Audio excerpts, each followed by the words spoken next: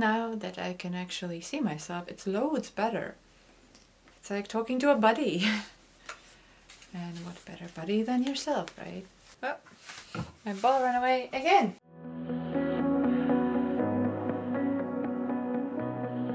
Hi and welcome to my channel. Today it's going to be a little in-between episode. I thought that before the release, which is the release day for Karo Sweater, and I thought I'm just gonna make a separate episode for that. I wanted to kind of talk a little bit about my current projects, the finished projects, the garments currently in test knitting, and not too much in depth. Yeah, just a little bit to give you a quick update, and I gotta create content, right? So yeah, so where do I start with? I thought that the second time I do this would be easier. It is a little bit, not there yet, so be patient with me. I'm sure that at one point it just feels supernatural to talk to yourself in an empty room. So I am wearing my newest design. It is called the Helios Sweater. Helios as the god of sun. As you can see, yes, the color is very much where I drew the inspiration. The sweater that I'm wearing. I wasn't originally planning to wear this one because I was hoping that I would have I just keep waving these green balls around, but oh my god, the most gorgeous green, and this is so out of character for me that I am showing you this. All this color. I mean, look at this. If you have been following my work for a while. One of my, back in the day, she was a test knitter for me. Monica on Instagram, after I posted all these colorful pictures. What's happening to you? All these colors. No, I don't know what's happening, but it's happening. Yeah, if you have been following me for a while, you can see the evolution, and I feel like it was 2022, I think. I think it was 2022. My favorite color was natural dark gray and brown, and everything that I knit was pretty much natural dark gray and brown. Or sometimes I would venture out into dark mossy green, or yeah, everything was really moody and really muted, and that kind of changed a little bit last year, but yeah, this year I really have gone crazy, I think. It happened, it finally happened. I've lost my mind. No, I don't know what it is, honestly. It's just like one of those things, you think you don't like something. And how often in life it is like that, like you think you don't like something and you swear like, I will never wear colors.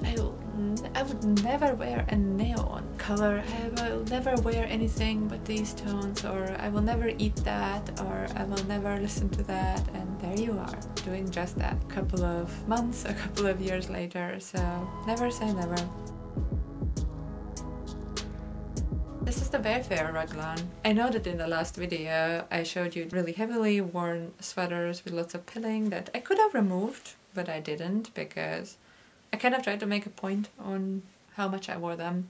I do need to fix them because I put one of them on, the natural dark grey one. I was like, I really love this sweater. It's just like, it's too much pilling, the arms are short, the sleeves are short. I would have to do some surgery and kind of just do them all over. Like, just get rid of the ribbing, cut off the ribbing, I think, and then pick up the stitches, lengthen the arms a bit, because just making the ribbing itself longer is not going to work there. Anyways, I thought I would finish it before I'm recording this video, and I did, but I didn't get to block it. I think I'm just going to steam block it, but I haven't woven in ends. And briefly today, before I put on the Helios sweater, I actually did consider just trying to hide the fact that there's yarn coming out everywhere, and I would have to remove all the stitch markers. But no, I'm gonna leave it. I'm gonna do it properly, and I still have stitch markers here as well. None of this, like, well, there are 3 finished objects, but I'm not gonna wear them today. I'm gonna do that on a different occasion when I actually have the videos dedicated to them. So, but I'm gonna talk about them a little bit, of course.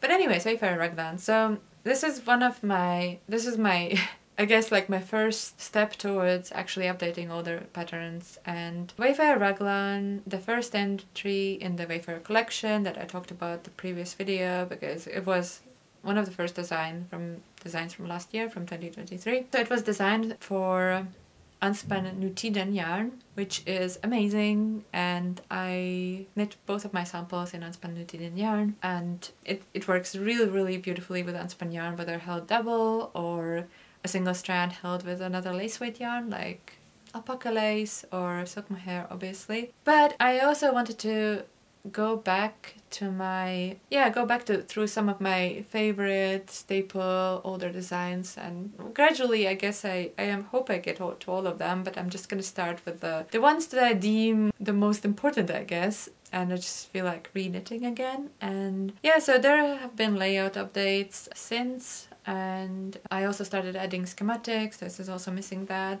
I wanted to update the grading to be truly size inclusive, because Wayfarer Raglan is kind of size inclusive adjacent, and that's not okay. I wanted to also, like, one of the things I wanted to do is, if the design is in spun yarn, I want to knit it in unspun yarn if possible. I have plans to redo one of my older designs, Heritage Sweater, in Nutiden yarn, which it actually is perfect for, and I kind of think of it as a Nutiden design, because most people who knit it also knitted in Nutiden, and unspun yarn, due to its warmth and weight ratio, is actually really perfect. And I still have the colors that Caroline, back then when she knit that little sample, she didn't knit a sample, she knit a kind of a swatch, and she used these beautiful colors that I immediately thought, like, that must become a sweater, I need that too. And they're still sitting in my shelf, so I'm gonna use them for that. But so yeah, like, the idea is that if the sweater, and if it is possible, and if it was knit in unspun yarn, I'm gonna make some spun yarn samples and explore what kind of more accessible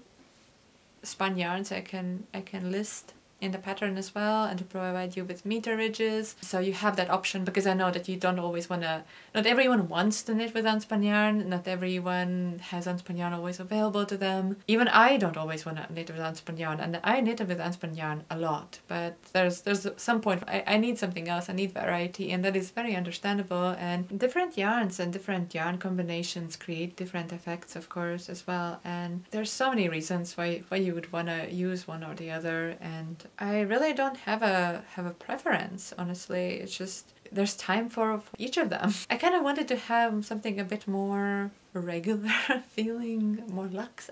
I don't even know. This is just Sandnes Double Sunday in this colorway 8236.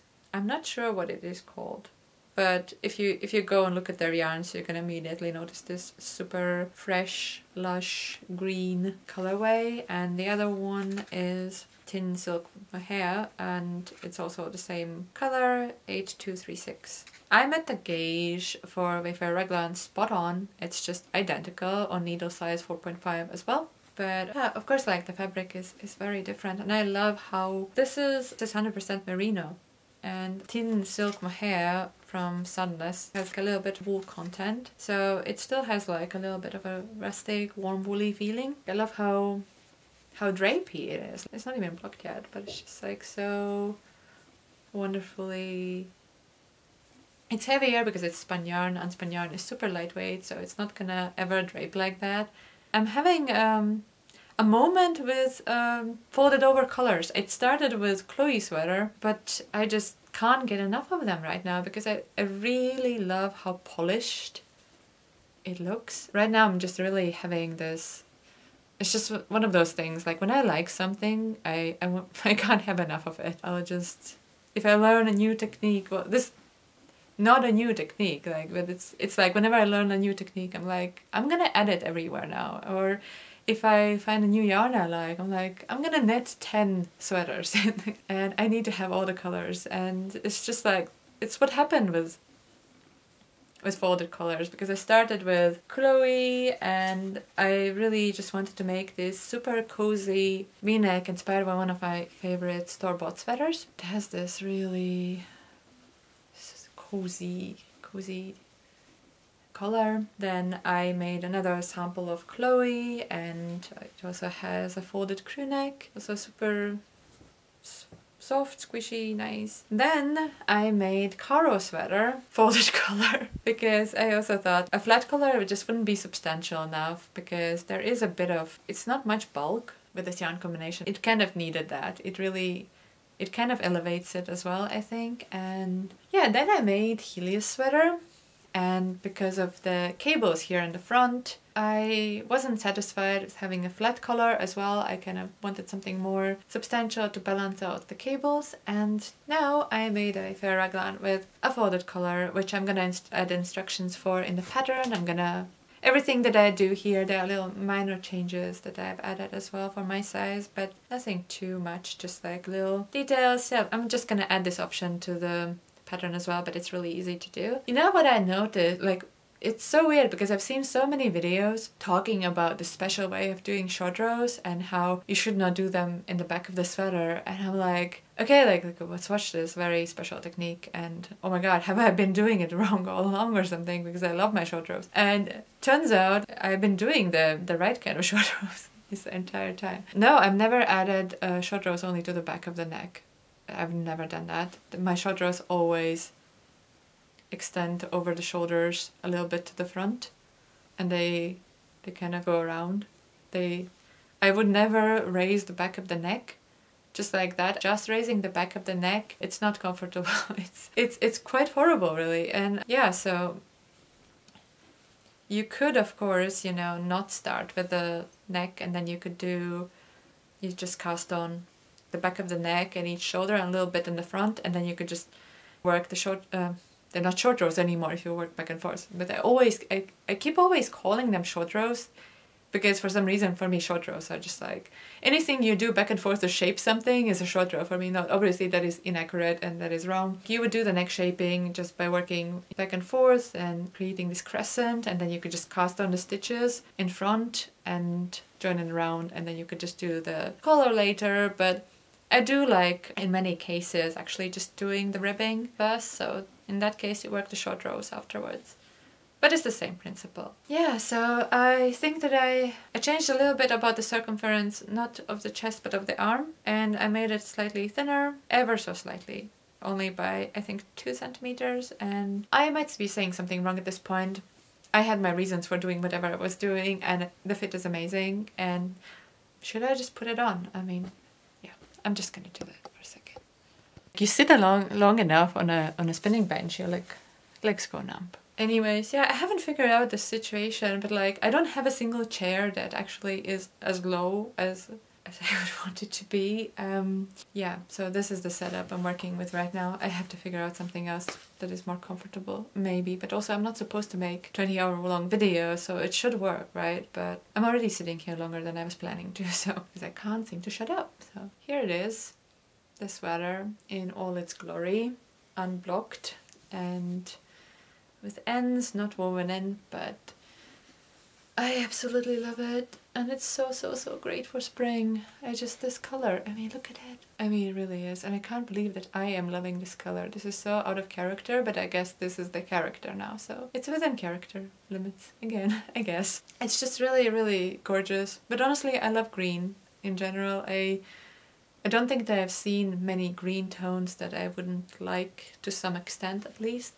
I think my favorite really is kind of this pine, like this deep pine kind of cold green, and this warmer mossy green. Like there's this one Plotilopy color that I really adore, that I made my low-key Raglan in. Just gonna be pictures here somewhere. There you go. Yeah, and so I really am scared. Like, this is my Nutiden wall, my wall of Nutiden behind me, and I'm kind of, like, I just got all of it to fit in this one cupboard, and it's one human-sized cupboard.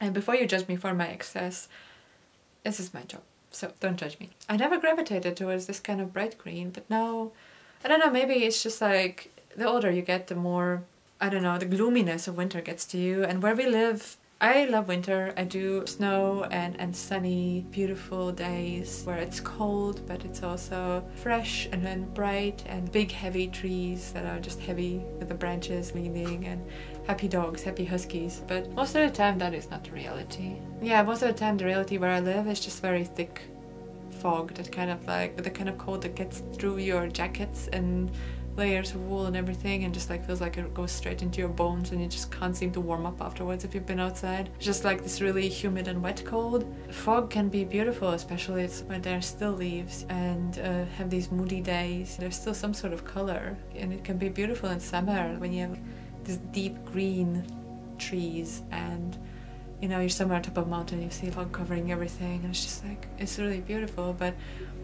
trust me when I say that fog is not fun to live in.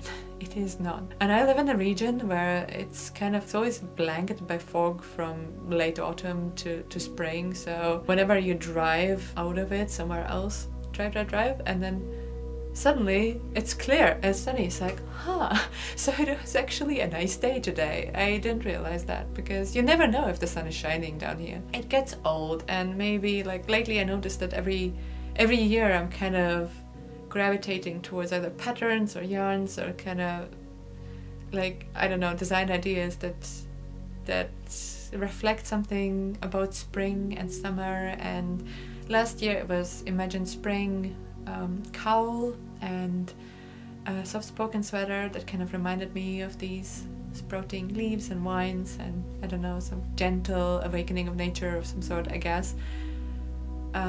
Yeah, but this year it's just color and just joyful colors and fun patterns and all of that. And so yeah, I'm really happy that this sweater worked out so perfectly. I am gonna make another one in this. I'm gonna make another one in double Sunday with thin silk mohair because it just works beautifully. I really love knitting with it. I hope it holds up well as well. I have no idea yet, I haven't worn it, but it's gonna be a staple this spring. And I'm gonna also knit one in this kind of color because I'm so in love with it. This is Motta from Wooldreamers, and this is a neon orange kind of color, 463. So yeah, obsessed with it, really obsessed with this color. So yeah, I'm gonna make another Wayfarer Raglan like this, and then I'm gonna think about making some sort of off-white, creamy beige, not sure yet, but something more neutral that is not so in your face and that you can wear on more occasions, but also something bright. So yeah, but this double color is here to stay. I think that I'm just gonna, every sample of Wayfarer Raglan I make from now on is gonna have this double color.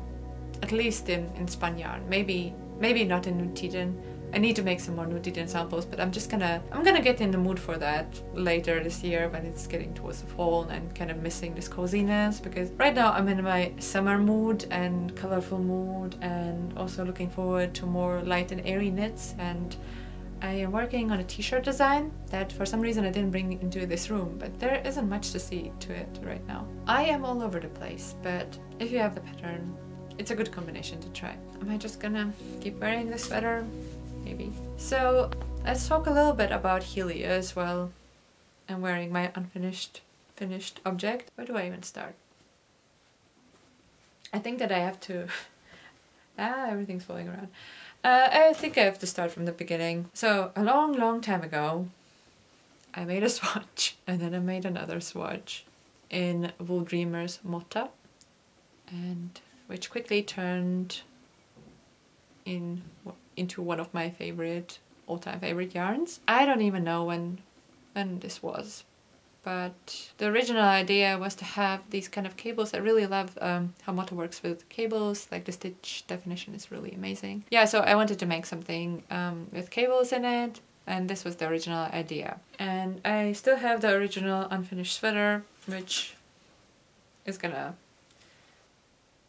get frogged. I don't have the heart to do it, but I have to. But if you look at the picture I posted on Instagram, and it looked like, I don't know if you can see it, because how it was for me. I took that picture, I posted it on Instagram, and then I came back to the room here in the studio, and I was just looking at that sweater still hanging on the wall. I was looking at it and I was kind of thinking that I wanted it all to be in reverse stockinette and have these braids only, but with also something in the middle, because this looks so empty. There's a lot of things wrong with this. One of them is actually a super embarrassing, I don't know what happened, and I don't know, I'm just brain, but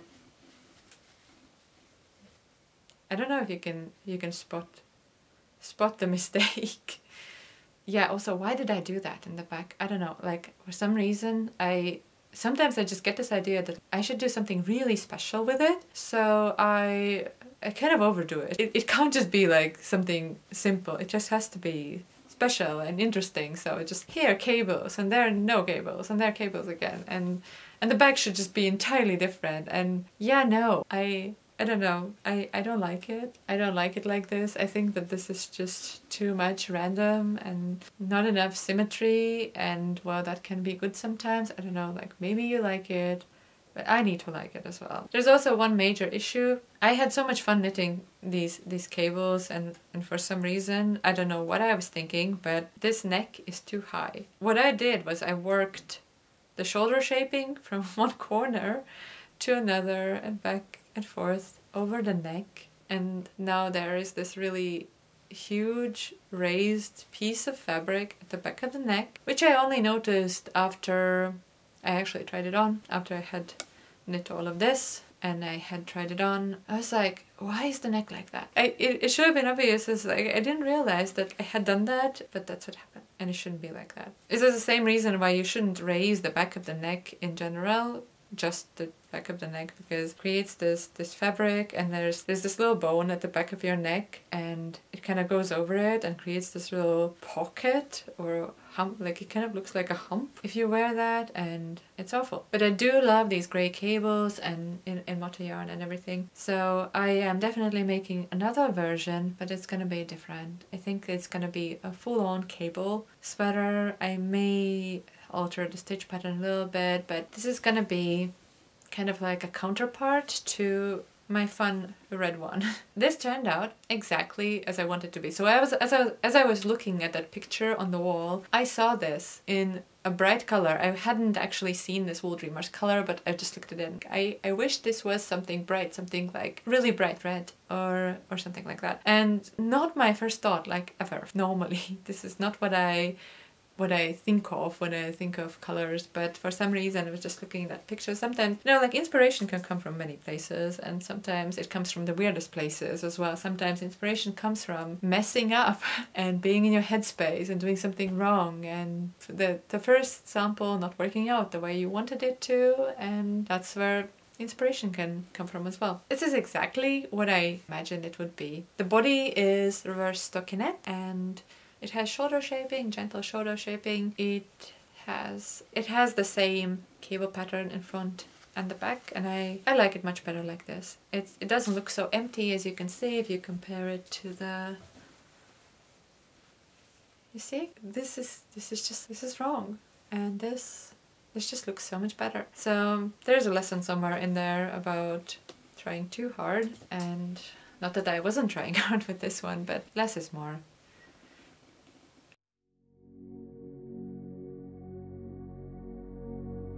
So then we have the next one that is currently in test knitting, and this was in design in collaboration with Wooldreamers. Be pristine for my video, please.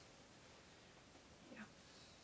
Just threads everywhere. I have these pristine, fresh plates of Manchalopes. So fun fact, I have never played Yarn Chicken, ever, in my life. That just doesn't happen to me, and I don't know if that is something to celebrate and if that is a good thing, or that just says that I'm a complete control freak. So when I saw these Manchalope colors, put the white, yeah, throw the white away. Do that. When I saw these Manchalope colors, I first tried Manchalopes when they only had the natural colors, which are all gorgeous, and so I made my Fisherman's Raglan in Manchalopes on Spaniard, and I made my High Peak sweater using a couple of the natural colors, and at the time they only had these beautiful natural colors, but they expanded the color range. I might be wrong and I might be saying something wrong, but I think that they added the pastels first, and at some point later they added these colors, so these three, and I saw all of them together. I think it may have been a picture where these were stacked on top of each other. I'm not sure what the events were anymore. But yeah, so please mind that this was before I had embraced colors, before this year's color craze. Yeah, so this was also very, very out of character at the time, at least. I looked at all of these colors together and I thought I need them all in one design together, and I didn't have like any kind of classic color work in mind. I wanted something whimsical and joyful and fun. And I knew that I had to use all of them together, and I wanted them all together on white background. The sweater that I ended up making out of them is not what I originally had in mind, but I am a firm believer in also the knits being, there has to be some sort of fun component. If there are difficult parts, they have to be balanced out by the fun parts, because I think that knitting, most of us do knit for the fun of it, for the joy of it, to relax after work. Well, unless knitting is your work, then it's not relaxing. Sometimes it is. I am kind of getting so far away from the original topic, it's impossible. But yeah, so this one evening I had finished the Chloe sweater, and I felt like it was the right time before summer. I still wanted to release it somewhere in the spring, and these joyful colors, it was their turn basically. So I was doing some swatches and I came across this stitch pattern, and I quite immediately thought, that's it. I tried it and it worked out so beautifully. Like, yes, this is it. This is exactly what this sweater needs and what these colors need to be. I'm gonna get that swatch. Yeah, so I grabbed some swatches. So I think that there's no point in weaving in ends in something like this. And I did swatch flat, so. And the sweater is worked both in the round and back and forth as well. So this was the original swatch, and I already loved the result. But so as you can see that, wait, this is not the original swatch. That is a bad swatch. This is the original swatch, sorry. I think that one was me just trying out different combinations, kind of stacking the colors. It's not different color combinations, but different arrangements, so sorry. This is the original swatch. I don't even know how to explain it. I have tried to explain it in pattern. There are so many things you can do with it. You could obviously just use 2 colors and have this dotted sweater. And yeah, as you can see, I've played with colors. I've used 2 strands.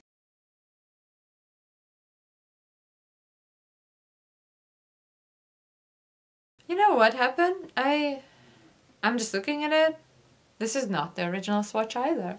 What am I talking about? So what's happened is I have lost the original swatch. You know what? Let's take the sweater. As you can see, there is a color getting darker. How long have I been doing this? I tried quite a lot of combinations, how to stack these. So the one I was showing you earlier, the wrong swatch, I just realized it's wrong because there's 2 lines. So, but you can do this as well. And I added a couple of charts and a couple of options, suggestions, how you could play with this. So this is just within the realm of these 3 colors. As you can already tell, this is a great stash poster project as well. Anyways, here you have, like, this was my second best option. So it was, when I was deciding what kind of combination it's gonna be, it was between this one with having 1 full line and then continuing on to the next color shift, and having 2 lines. So this would have been a bit more blocky, I guess, but it's also really, really pretty. It's just, it was my preference at the time. If I had the time, I would make so many versions of this and test out different combinations, but I do not have that kind of luxury. Yeah, maybe at one point I would actually love to make this with a darker background. I not only love the playful color combination, but I love the texture of this sweater as well. So this is a Karo sweater. It's currently in testing. It is a classic Raglan sweater. No shaping, it's unisex sweater. It's worked from the bottom up, and I thought it would be more beneficial. Let's be honest, I just wanted to get to working the body in this pattern before I had to do anything else. No, but that's not the only reason. I thought it would be easier for you as well. And it was easier for me to make the sample and write the pattern this way as well, just working the body first. You do need some time to adjust your tension, to adjust to the stitch pattern. I think that if you start working the body first, you have the opportunity, you have the time to get used to it. Because if you started the shoulder shaping first, I think it would be a lot more confusing. Yeah, and bottom up always has the benefit of having more structural integrity, being more stable, so there's that. Simple Raglan line, so it's very unobtrusive, they don't really interfere with the pattern. And I thought like the squishy folded color is such a nice touch. And these, still have to take pictures for this one. This one is due to release beginning of April, somewhere beginning of April. It's the first or second week of April. I'm gonna talk about it more when we get closer to the release. It's currently in testing. You know, my husband is so distracting in his call right now in the other room. I hope you can't hear that. Wait, I have to go and scream at him.